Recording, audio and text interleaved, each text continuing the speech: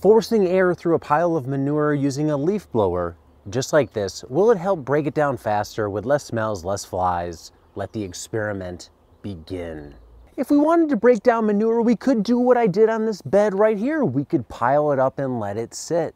But if it's not aerated properly, it could take a very long time and it could smell. So could we speed up that process and eliminate the smells by aerating it, not using our bodies, but a piece of tech? That's just what I did in these two barrels. 4 months ago, I filled each one with manure. This one was aerated using a leaf blower. This one was aerated passively using that central pipe. In terms of running the leaf blower, I ran the leaf blower 15 minutes a day, 3 times a day, 7 days a week. Outside of that, each pile was watered a few times a week depending on the weather. The overall result for both barrels was positive, but also a little disappointing because there's really no discernible difference in the finished product between actively aerated and passively aerated barrel. They basically came out the same. I've dug through the barrels and you cannot visually tell a difference looking at the two finished products. The finished product looks something like this. It's almost got this clay-like structure to it.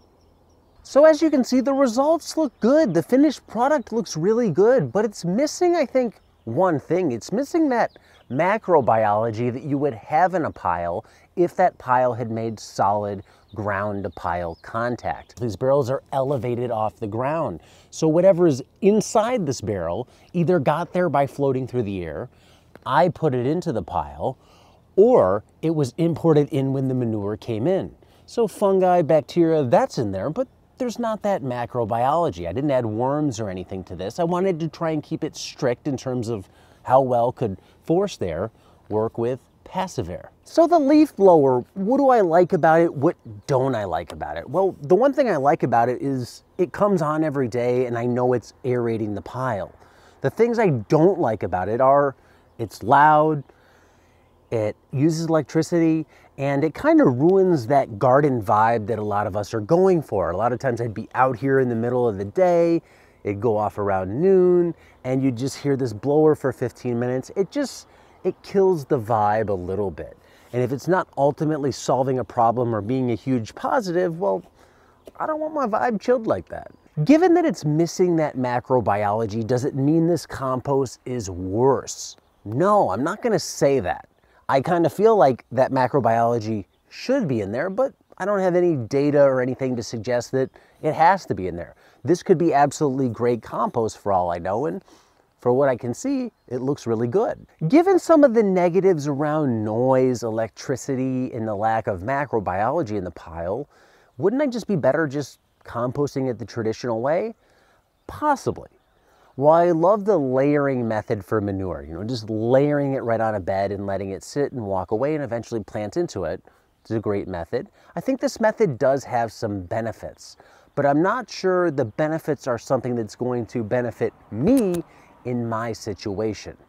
What do I mean by that? Aerating compost using forced air, this is a proven system. It's done on a commercial level all the time. There's more compost being made using forced air than there is using these passive systems, because that's the way a lot of commercial compost producers do it. So the system definitely works. I'm not saying it doesn't work. I'm just saying for me, it doesn't really add a benefit to my system, the materials that I have to work with. So where might it be a benefit to me and for some of you? I think if you had a lot of heavy, dense, wet organic matter that you wanted to make a compost pile out of, then forced air would really help. If you had a lot of really fresh, really wet, really heavy manure, this would help. Maybe swine manures in that category, maybe fresh cow manures in that category. If you had a lot of grass clippings, if you were able to grind up a lot of your corn stalks into like a silage type material, that's gonna be wet and dense, it's gonna wanna pack together. Forced air might help that pile from going anaerobic because it wants to settle. The small particles want to bind close, removing all the voids in the pile. So forcing that air into the pile might help a lot of problems come from that pile.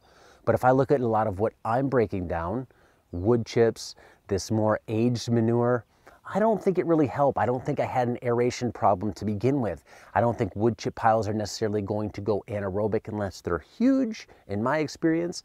And I don't think this manure was going to go anaerobic either unless it just got absolutely waterlogged, which it wouldn't in a barrel system like this. One other key takeaway from this experiment is the power of doing nothing at all. When I filled this barrel, I put the pipe in and I did nothing else except water it. It got air by itself. It got what it needed on its own. I didn't do anything to it. And that's the problem I think a lot of us make as humans and as gardeners.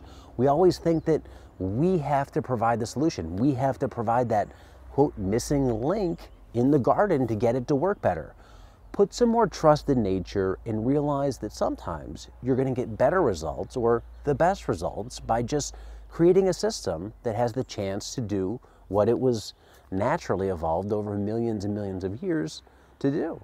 I still love this method of composting. Again, I think it works, but it's got to work in the right situation.